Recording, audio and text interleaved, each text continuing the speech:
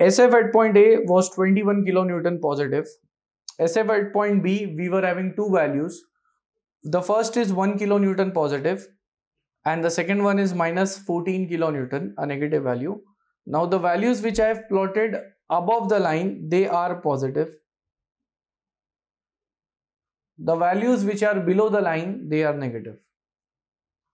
So here I have drawn the SFD, shear force diagram, for the given beam. This is my SFD.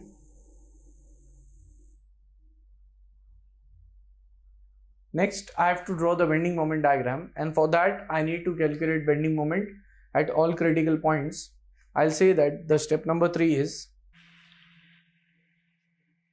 BM calculations, that is bending moment calculations.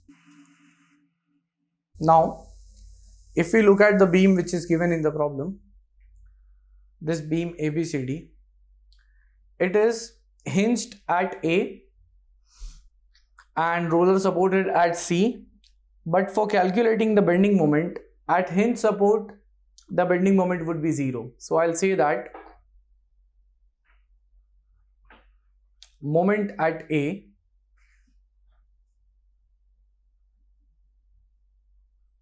is equal to 0. Next, here we have C to D as the overhanging portion of the beam. So at point D, the bending moment is 0.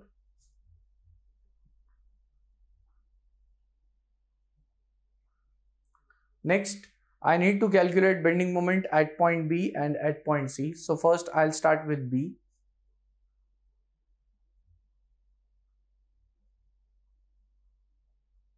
At point B, the bending moment is, here I will be getting reaction at A in the upward direction, RA value that was 21 kilonewton.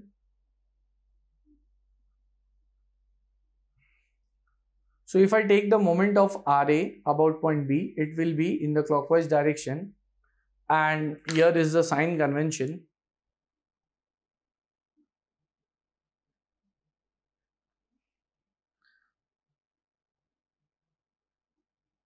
That if we have clockwise moment to the left and anti-clockwise moment to the right, they are positive. If I have anti-clockwise moment to the left and clockwise moment to the right, they are negative. So here if we see RA into 2, that will be positive because it is to the left. So I have 21 into 2. Next,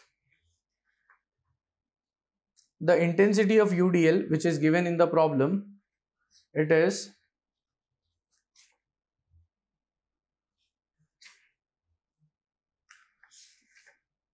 10 kilonewton per meter.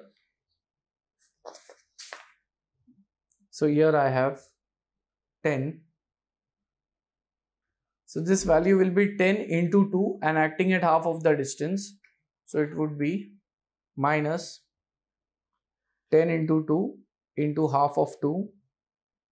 So therefore moment at point B, it will be equal to, this value comes out to be 20, and here I have 42 minus 20, that gives me 22 kilonewton meter.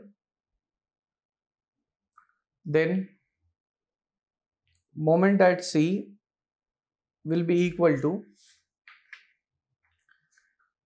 here I have 10 kilonewton acting to the right of C, so it is producing a clockwise moment, and here the value would be, since it is clockwise to the right of section, so it would be negative, so minus 10 multiplied by 2, that is minus 20 kilonewton meter. So here I have calculated the moment at B, moment at C. At A and D the moment is 0. Now I can easily draw the bending moment diagram.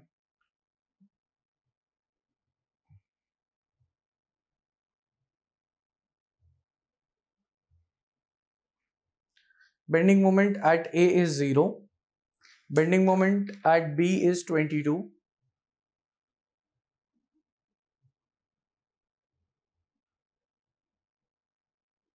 it is 22 kilonewton meter. Then bending moment at C is minus 20.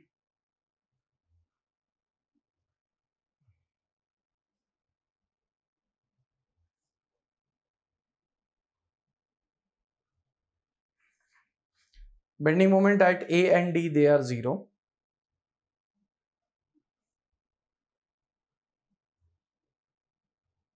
Moment at A is 0. Moment at D is equal to 0. Now, when I have all the values, I can easily draw the bending moment diagram. As we see, between A to B, there is UDL, uniformly distributed load. So, shear force was an inclined line, and hence bending moment should be a parabolic curve. Next, between B to C, here we have constant load. Shear force was constant, so bending moment will be an inclined line. Next, as we can see, between C to D, shear force is a straight line, constant line, so bending moment should be an inclined line. So here I have plotted the bending moment diagram.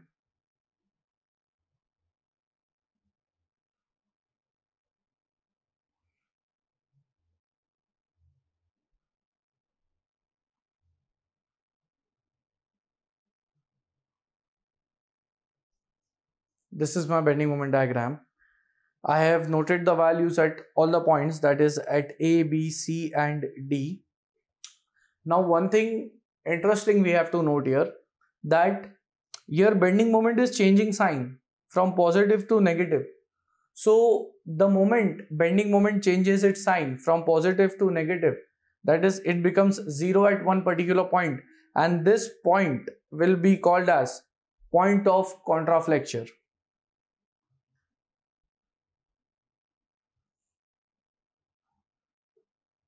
This is called as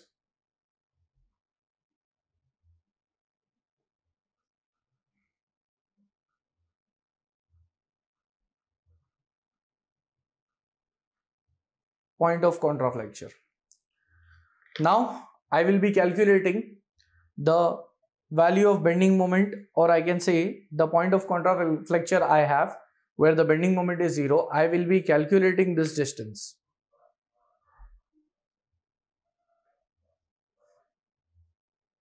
That is, I will be giving the location of this point of contraflexure. Now, how to give this location? We would be using the we would be using the concept for this of similarity of triangles. So I'll say that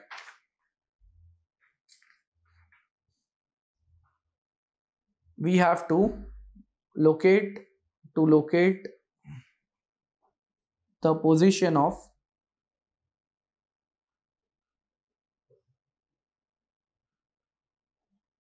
point of contraflexure. Now, how to locate the point of contraflexure? For that, I would be using the principle of similarity of triangles. I'll draw this triangle which is at a distance x, and this smaller triangle. Likewise, it will be here.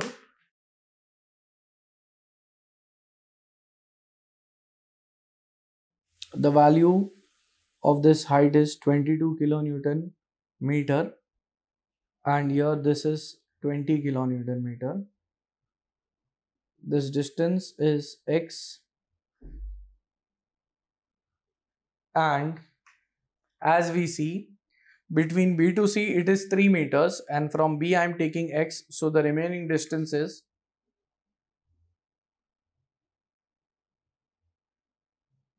3 minus x. So now by using similarity of triangle, I can easily get the value of x. Therefore, I will say that 22, that is height of bigger triangle, upon base of bigger triangle, which is x, is equal to height of smaller triangle upon base of smaller triangle, which is 3 minus x. So therefore, this will be 22 into 3 minus x, cross multiplication, is equal to 20 into x. So therefore, this becomes 66 minus 22x is equal to 20x. Therefore, if I add these values, it would be 42x is equal to 66, and therefore x is equal to 66 divided by 42. So that value comes out to be, it is 0.33, that value which I am getting, it is 1.57 meters from point B.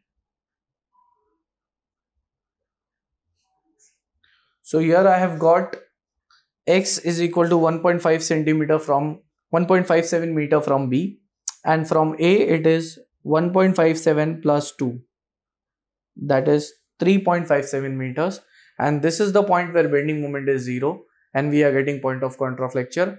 And with this we complete the question.